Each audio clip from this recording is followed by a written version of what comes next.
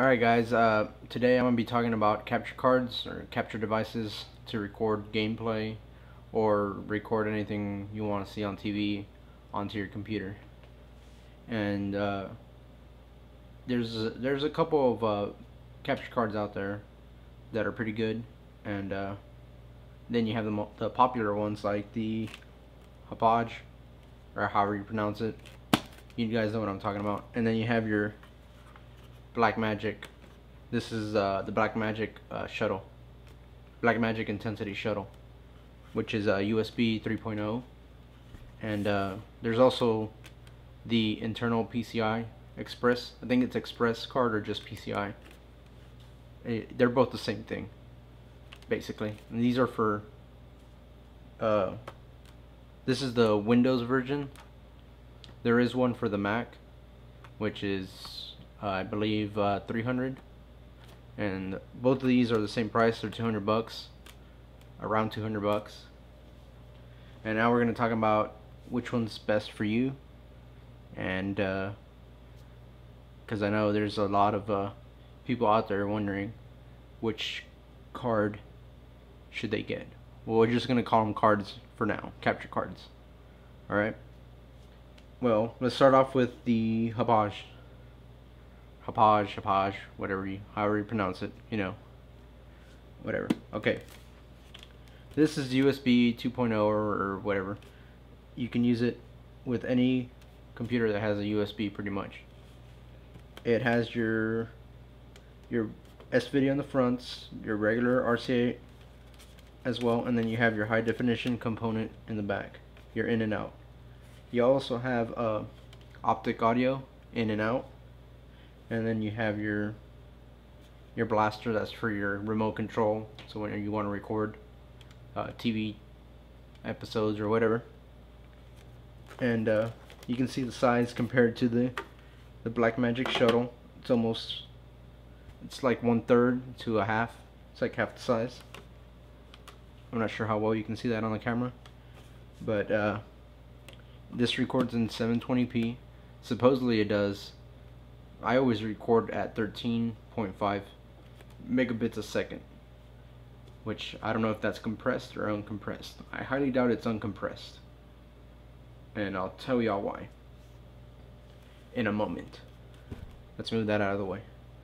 Alright, now you got your magc intensity. This card is very difficult if you don't know what very difficult to install if you don't know what you're doing, and if you don't know what kind of computer you got. Don't even buy this. Don't waste your time. Just go ahead and get this 720p. You'll be happy with it. Alright, now if you want to do recording from HDMI, that's the only reason I got this, is to record from HDMI and not component. But I ran into a couple problems, and I'm going to tell you all my computer specs and everything. Alright, my computer specs are, I have a Core i7 950 Intel, obviously, a Asus Sabertooth X58 motherboard, 12 gigabytes of Corsair Vengeance memory, and a Asus 560 GTX Ti video card. And I'll tell you all about the hard drives in a bit. Okay, for this card, they don't tell you that you need to have a RAID set up for your hard drives. So whenever you buy this, you think you're good to go, just connect it to USB 3.0 and you're good to go.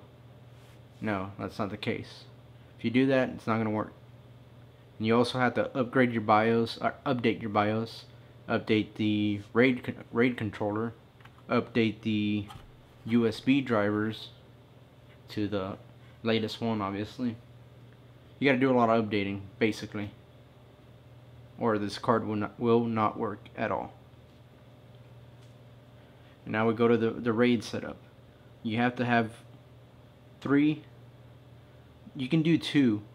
I have 2. I'm running on 2, but they recommend 3 to 5 if you want to do uncompressed 10-bit video.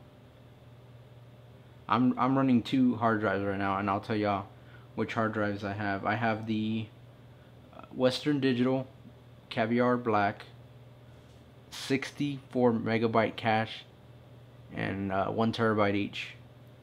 And the speed on them is 6 gigabyte speed for the Zeta. And that's running right now. A little, you know, it flickers a little bit, and I'll show y'all what I mean by flicker in the next video. I'm gonna do comparisons on the video on gameplay and how they look compared to each other. This is just like the you know, the rundown, the noob's rundown.